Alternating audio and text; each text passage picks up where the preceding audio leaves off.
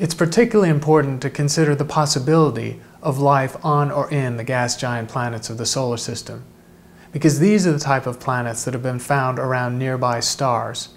Over 100 extrasolar planets are now known, and most of them are Jupiter-like or larger, although they are on tight orbits of their parent stars and are at higher temperatures.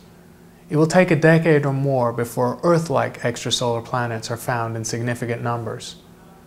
The gas giant planets are unlikely environments for life. They are just like the Sun in chemical composition, with primarily hydrogen and helium. Even if they have rocky cores, the conditions close to the rocky core will be extremes of temperature and pressure that make it implausible for biological life to survive. There has been speculation that in the atmospheric regions of these gas giant planets, a moderate temperature is reached at some elevations, say 100 kilometers into Jupiter's atmosphere. Carl Sagan speculated about life forms circulating in the atmospheric regions of Jupiter. However, the vertical currents of air in Jupiter's atmosphere are extreme, and it's almost implausible that any buoyant organism could exist and be stable for a significant length of time.